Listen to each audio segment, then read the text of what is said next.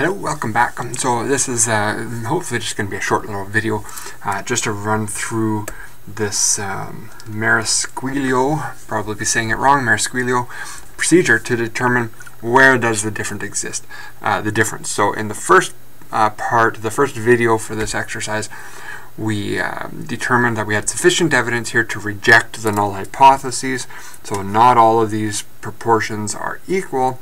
So which one is different? So the Marascuillo procedure requires a couple of calculations. I'm just going to scroll down here a little bit. What we need to do is determine our test statistic for the test that we're going to be doing. And all that test statistic is really just the absolute value of the point estimate of any two pairs of, or any pair of population proportions. So what we're going to be looking at, here we have our three populations. We have cat, dog, and other. So we're going to need to calculate a test statistic for each of the possible pairs. So this is going to be, we'll have to compare cat versus dog, cat versus other, and dog versus other. So we really have three different tests that we're going to be doing.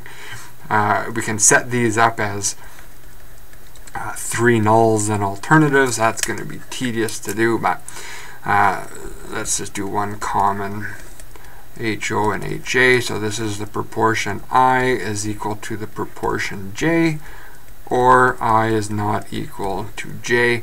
And so here's my I's and here's my J's. So we're comparing all of the possible pairs, that should be a not equal to, of populations. So we calculate a test statistic, which is just the absolute value of the difference in those sample proportions, and then we compare that to a critical value, which is going to be unique for each of our pairs.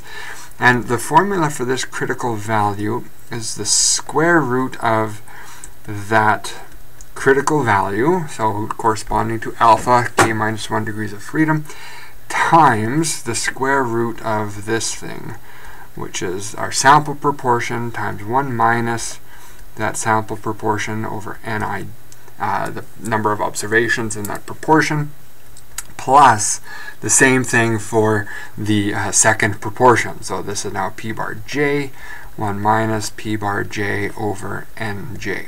So you can see it's a little bit of a tedious calculation that we're going to have to do. And again, I'm probably going to cheat and skip through some of those calculations. So let's first calculate all of our sample proportions. So let's have, let's see here. We'll have the sample proportion for cat, the sample proportion dog, and the sample proportion for other. And so here we're just looking at these yes responses. We want to know which one of these is different. So 34, 52, and 24. So this is going to be 34, 52, 24 out of 90, 92, and 60. 90, 92, and 60. So this first, the proportion of cat owners who would re-adopt the cat is 34 out of 90. So that's 34 divided by 90. The next one is 52 out of 92. And finally 24 out of 66. Did I make a mistake there? Yes, the 66. Okay, so we have those sample proportions. And let me just grab a calculator. 34 out of 90. So 38. The next one, 52 out of 92. So 50 is, call it 57. And the next one is 24 out of 66. So 36. Okay, so when we calculate now the point estimates for each of these, so here we'll have the point estimate, we'll do cat versus dog. So this is our cat versus our dog, so this is going to be 0.57 minus 0.38. The next one, cat versus other, 0.36 minus 0.38. And the next one, dog and other, 0.57, 0.36. And it doesn't really matter what order we do these calculations in because we're getting the absolute value anyways. All we need is the magnitude of that difference. And then we're going to compare it against this awful calculation, this critical value. So I'll write this out once, but then I'm not going to do all of the calculations for all three because it's an awful calculation. So let's do it first for just the cat versus dog. So I'll do the critical value for the cat and the dog. So we need that chi-squared, so that's the same as what we used for the test. So that's going to be this 5.991. That was our critical value when we did the hypothesis test. Oops, what's going on? There we go. So this is going to be, oops, where do I have room to write this? My goodness. This is cat versus dog. Okay, so this is the square root of 5.991 times the square root. So now I need my sample proportion. So if I'm doing cat and dog, it's these two, cat and dog. So this is 0.38 times 1 minus 0.38 divided by the number of observations we had for the cat owners, which was 90, plus now the same thing for dog, 0.57, 1 minus 0.57. Number of dog owners that we had, running out of room already, was 92. So that's the critical value that we need for the cat versus dog. I'm going to save myself some calculations here and just come up with this magical number. It's 0.178 as that critical value. So with that, now we can determine whether or not there's a difference between the proportion of cat owners and dog owners who would readopt.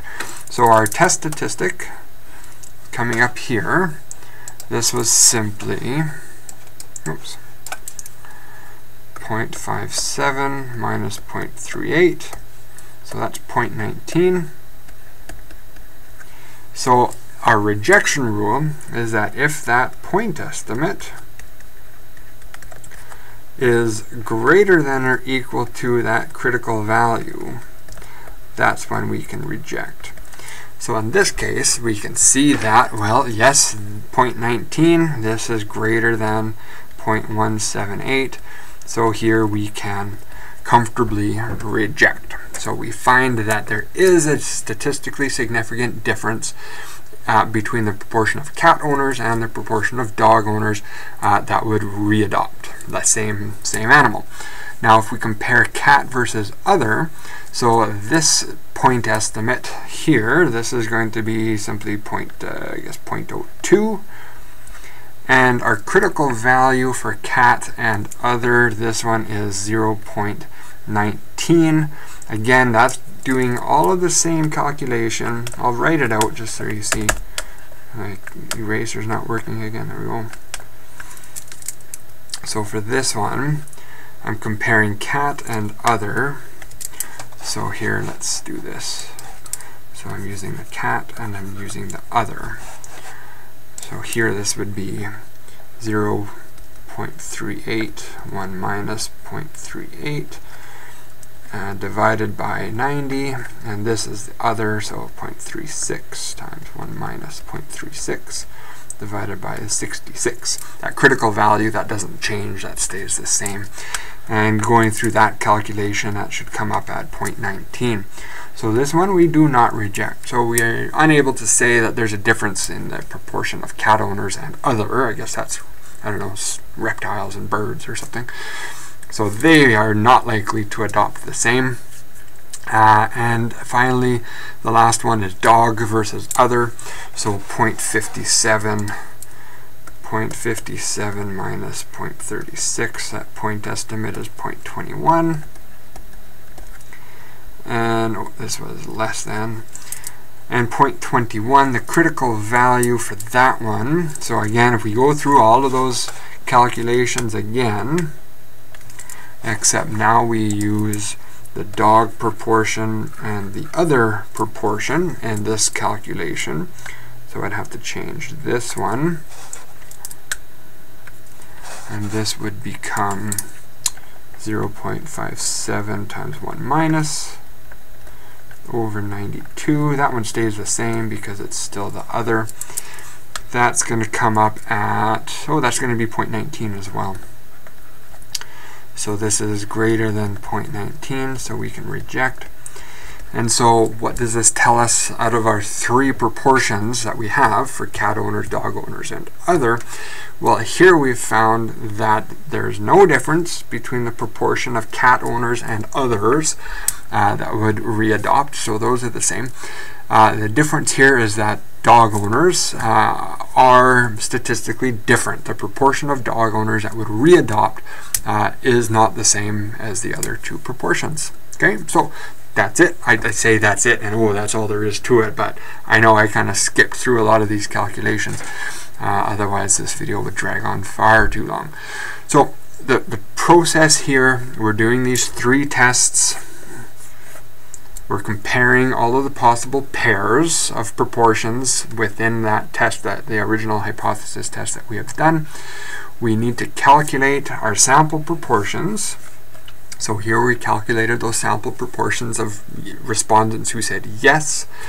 Our test statistics is the point estimate of the difference in those proportions. So we're comparing 57 and 38, right? So we're looking at all of these differences in those sample proportions.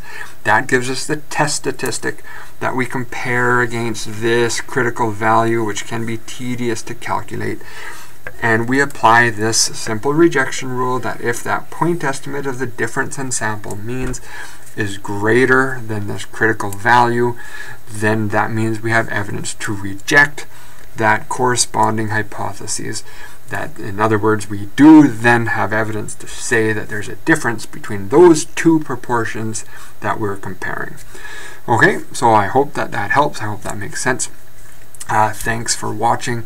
I think we'll do at least one, maybe two more videos on this topic. Okay, thanks. Bye-bye.